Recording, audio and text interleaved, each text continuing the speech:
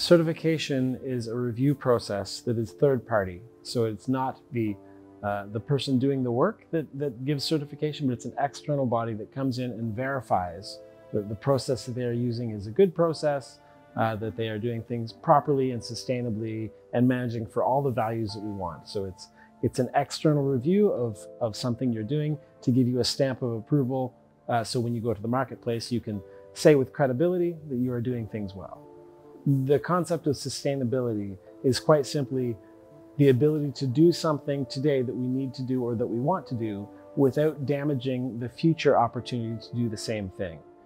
So in the case of forestry, for example, sustainable forestry means being able to harvest wood and manage forests without damaging the ecosystem services like the carbon that gets sequestered or the wildlife habitat that gets maintained, the biodiversity that gets maintained, the water purifying and the oxygen production, all of that remains. And in the future, the next generation, the next young people, the next generation of people who want to do the same thing can still do it because the forest is still there, it's still healthy, and the forest is still thriving and able to produce these things.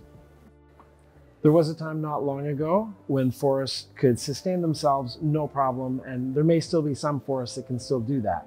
But with increasing threats like climate change and invasive species, we find that forests that are managed can help reduce the threats of those things by reducing fuel loads, by reducing dead trees and trees that are of ill health that pests tend to prey on. And in this way, forest management can actually provide for things that a natural forest would have trouble providing for, like a diverse amount of habitat. We often think that old growth forests, for example, very ancient forests, will persist forever, but in fact we know that they don't. And in many cases, older forests will be infected by pests and become great fire risks, and then we lose those forests over time. And forest management can help reduce those risks and maintain forest health. We do see increasing threats, in particular from climate change, that are causing increased fires and mega catastrophic fires that cause great amounts of problems.